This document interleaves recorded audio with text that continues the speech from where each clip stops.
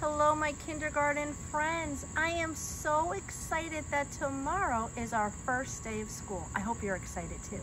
I wanted to share a really special book with you today.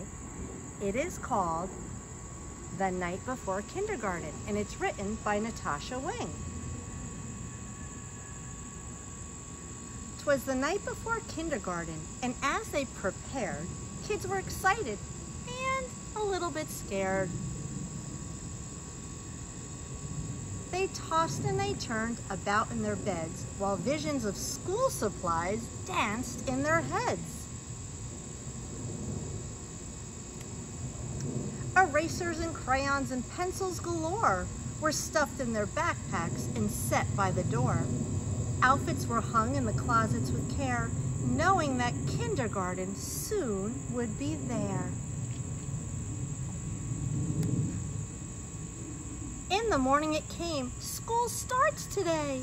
Would the teacher be nice? Would they still get to play? Faces were washed and teeth were brushed white.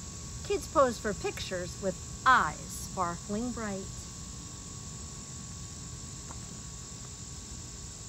Parents packed snacks and kids hopped in cars as if they were boarding a spaceship to Mars. Some kids brought blankets or their favorite stuffed bear in hopes they could nap like they did in daycare. Their parents exclaimed, "You're big kids now. Let's just hold your bears in blankets for now." The parents were worried their children would cry if they left them at school with just a goodbye. So they told their darlings, "If you want, we can stay and make sure that everything will be a-okay." The teacher then greeted each one with a smile, invited the students to stay for a while. The room was all filled with toys, books, and maps, but where were the beds for mid-morning naps? They colored and painted and played Simon Says, then tumbled and skipped and stood on their heads. They sang silly songs from beginning to end. Within just a minute, each kid had a friend. The children were happy. They loved Miss Sunrise. It was she who was in for a giant surprise.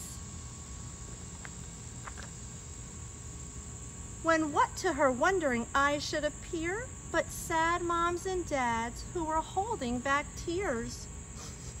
Their noses so sniffy, their eyes red and wet. This was the saddest goodbye Miss Sunrise had seen yet. She gathered the grown-ups on the magical rug, then sent them away after one final hug.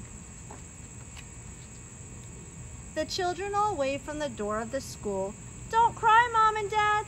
Kindergarten is cool." And I want you to know that tomorrow you're going to see for yourselves how magical our classroom is and what a wonderful classroom family we will become.